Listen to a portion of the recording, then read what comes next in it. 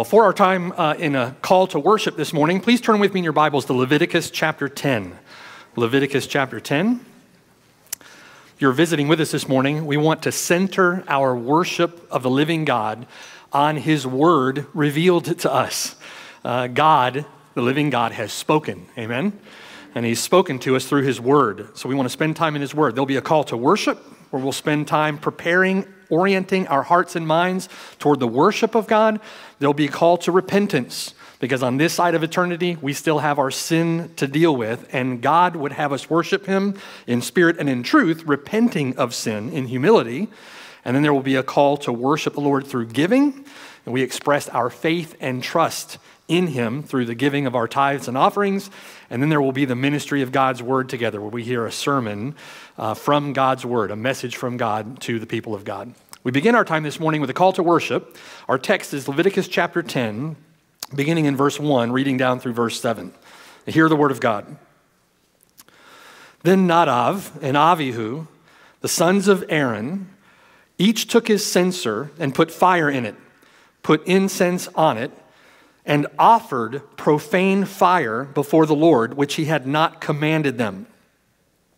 So fire went out from the Lord and devoured them, and they died before the Lord.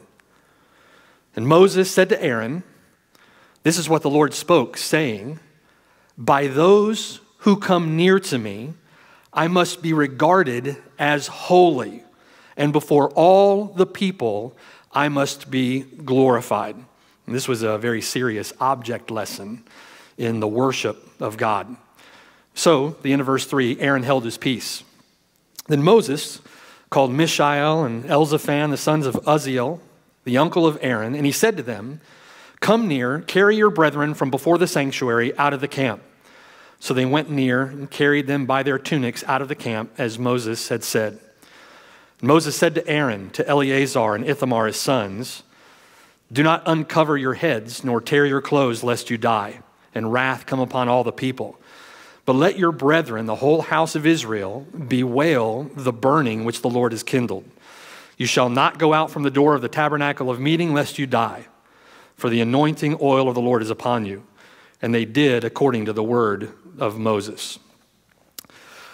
From our text, this is the word. This is what the Lord had spoke to them, saying, "By those who come near to me, I must be regarded as holy, and before all the people, I must be glorified."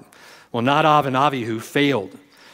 They failed in that basic tenet of worship, and God struck them dead there outside the tabernacle. Fire went out from the Lord and devoured them. And we have to ask the question from the text, why did they die? Well, the text says that it was because they offered profane fire. The word profane there means strange. It means unauthorized, foreign. And it refers specifically here to the service of incense in the tabernacle. The incense that they brought, this service that they did, was not commanded by God. In other words, there is the issue of the matter of their worship and the manner of their worship at issue here. The matter of the incense was not something that God had commanded. We don't know exactly what that means or what that was. It could have been that they got the incense from the wrong place. It could have been that they prepared the incense in a wrong manner. Or it could have been dealing with the manner of their worship. They could have brought the incense in an unworthy or in an inappropriate manner. No reason is given for why they did so. We don't know their motivation for doing such a thing. What we do know is that in the surrounding context, God has told them exactly how He is to be worshiped. And God is serious, deathly serious, about His own glory, His own worship.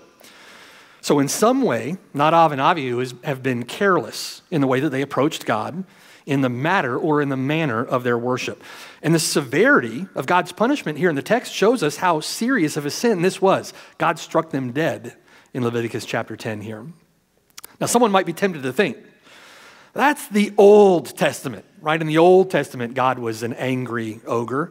Our worship is in the New Covenant in the context of the church. Our worship is in the Spirit. The Spirit gives life, but the letter kills. Well, the author of Hebrews would beg to differ with your twisting of the Scriptures.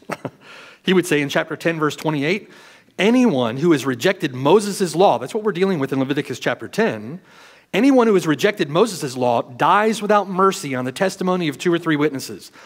Of how much worse punishment do you suppose will he be thought worthy who has trampled the Son of God underfoot, counted the blood of the covenant by which he was sanctified a common thing, and insulted the Spirit of grace?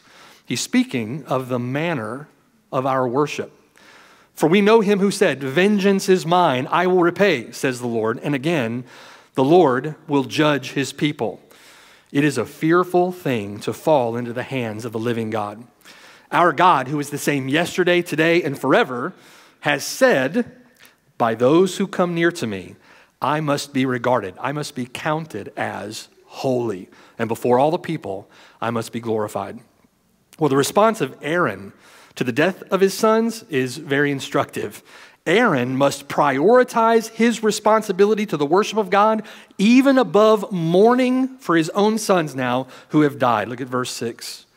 Moses said to Aaron, Eleazar, Ithamar his sons, do not uncover your heads nor tear your clothes lest you die, and wrath come upon all the people.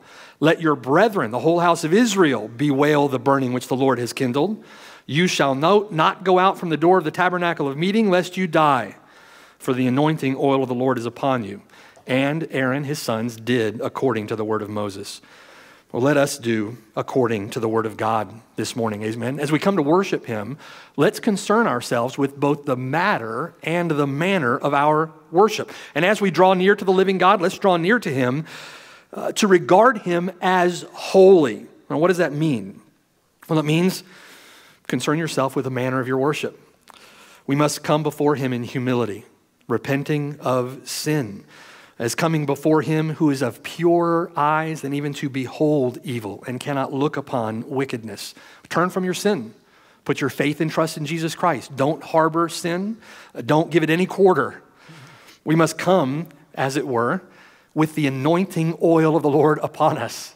That anointing oil in the Old Testament was a picture of the Spirit of God in the New Covenant. We're to come in the power of the Spirit, yielded to the Spirit, asking for the Spirit's help in our worship, to worship him in spirit and in truth. And most importantly, we're to come before him through the person and work of his Son, our Lord, the Lord Jesus Christ. It's through the Lord Jesus Christ alone that we can come boldly before the throne of grace, where others may fear to tread because God is a consuming fire. We can come with boldness because of the work of Jesus Christ. We can obtain mercy there and grace to help in our time of need. So let's worship the Lord as he desires to be worshiped. Amen? Pray with me. Father in heaven, we, Lord, regard you as holy. And it is the desire of our heart, in union with the Lord Jesus Christ, turning from our own sin in the power of your Spirit to glorify your great name this morning. Thank you, Lord, for the blessed privilege of being called children of God. Thank you, Lord, for the blessed privilege of being able to come to you in worship. Thank you, Lord, for the blessed privilege of looking forward to our eternal rest, where we will worship you unfettered by sin for all eternity. I pray now that our worship of you would be a foretaste of that glory divine, and that you would be honored and praised as we praise you. In Jesus' name, amen.